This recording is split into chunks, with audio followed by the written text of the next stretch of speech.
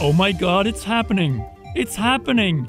We have both got a confirmation for a Nintendo Direct in June, and the Nintendo Switch 2 exists. Well, they don't call it that, of course, because we didn't get a code name again, and we didn't get the name of the system. So we're still here talking about the Nintendo Switch 2 without a code name or any changes. So things are gonna stay the way they are for the most part. But things have changed. Nintendo has confirmed that a successor to the Nintendo Switch is going to be revealed within this fiscal year, that is to say by the end of March 2025.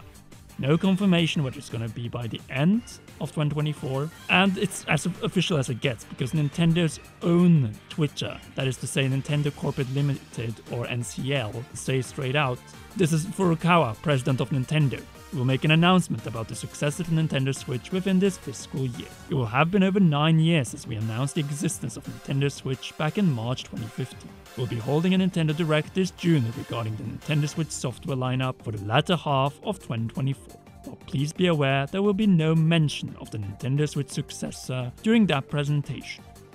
What is important in this brief statement that was released both in Japanese and in English is reading between the lines.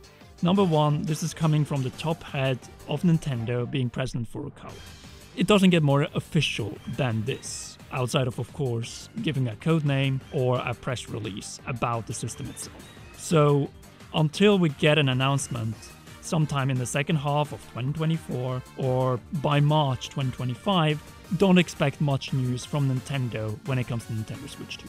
They have releases, both in May, in the form of Paper Mario The Thousand Year Door, in June when it comes to Luigi's Mansion 2 HD, and when it comes to maintaining the Nintendo Switch, because the system is still selling. When we look at the changes, it's still up in the millions per quarter, which means that they have no rush in replacing the system. Definitely not within the next few months, though it is going to be a focus in this fiscal year. The big question is whether it's going to be revealed and released in this fiscal year, or it's just going to be revealed in this fiscal year and the release itself is going to be next year. And I will explain why this could be crucial a little bit later on, because another thing that we see here is them recognizing how long it's been since they announced a new system, that being March 2015. That was when we got first the name Nintendo NX, the code name for Nintendo Switch. At the same time, if we read between the lines, they recognize we haven't given you any codename, and we're not going to give you any codename during this meeting as well. This sentence here is just recognition that, no, we're not going to talk about it because we don't want to impact the Nintendo Switch. And this is also why the next sentence, directly confirming a Nintendo Direct this June. And it's obviously being set up to calm down investors so that they know that there is a lineup of games coming out for the second half of 2024. So that we don't jump and expect new hardware since there are no other games coming out. Quite contrary, we have heard rumors about a codename Banquet game, which is being rumored to be a new Mario Party game. If Nintendo wants to have another 10 million seller before the launch of the successor to the Nintendo Switch, well, the only thing that makes sense is then a Mario Party game. Apparently there are some other games as well. We know that a Nintendo World Championships NES edition, so a new Nintendo World Championships game has been rated by the ESRB, and there are games coming out in the second half of the year. Some are talking about a dual pack of Zelda as well. So there are many possibilities for the second half of the year in a June Nintendo Direct, which has now been confirmed by President Furukawa himself. I think the second half of the year is going to be filled with games, it's going to be eventful, and because of that, I'm getting to the point it is deliberate from the side of Nintendo and President Furukawa that they are emphasizing in the final sentence, while also talking about the Nintendo Direct, that there will be no mention of the Nintendo Switch successor during that presentation. What could this mean? Personally, I think that this could indicate two things. Number one, there's only going to be one first-party Direct this year, and it's going to be focused on the final big releases for the Nintendo Switch. We already know we have Pokemon ZA coming out in 2025, could be dual release for the next system, could also come out before the next system. It all depends on when the next system is coming out in 2025. We now know at least it's going to be revealed before the end of March, but of course could be 10 months from now, could be September, could be October, of course then this year 2024, as it was the case with Nintendo Switch in 2016.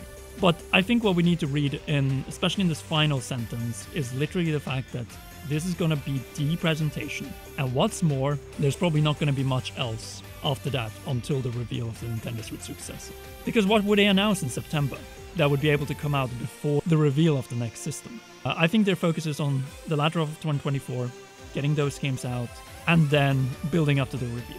What do I mean by that? It means that we're going to get the reveals now in June, then we're going to see releases coming out late summer or in fall, and then probably it's going to be very slow in terms of game releases in the beginning of 2025, all because the Switch 2 is coming out, say, I don't know, May, so exactly 1 year from now. It wouldn't surprise me that this announcement came as kind of an indication of the system is coming out exactly 12 months from now, and we're not going to reveal it until late this fiscal year. Why late this fiscal year? Well, here's the answer. Holiday season. They still have the possibility of selling the Nintendo Switch, the games that they will release in the second half of 2024, as they're emphasizing with this June Direct for this holiday season. They can still sell Nintendo Switch systems because they still haven't revealed or an announcement about the successor to the Nintendo Switch before the holiday season is over. Why does this matter for Nintendo? It's very simple. Number one, it doesn't impact their current system sales, which means it's possible still for the Nintendo Switch to catch up to the DS, which there isn't that many systems left, it's around 12 million to catch up to the system. That is one point.